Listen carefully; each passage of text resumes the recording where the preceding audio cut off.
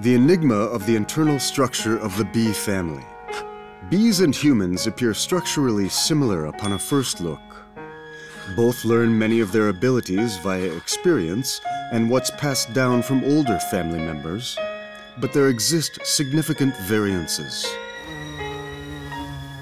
A bee's general function varies 16 times throughout its life, depending on the needs of the family and its individual adaptability.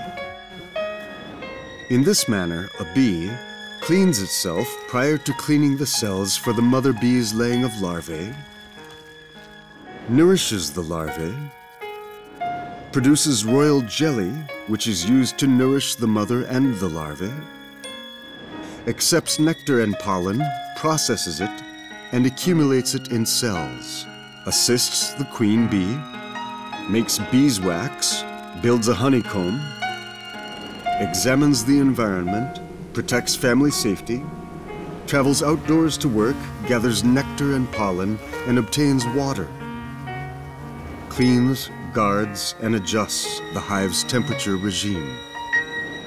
When weakens, departs the hive and dies. In contrast to human civilization, the social distribution of work in a bee colony is not left to chance. All age groups have a defined relationship with their functions, which are the foundational substance of their systemic existence and vitality.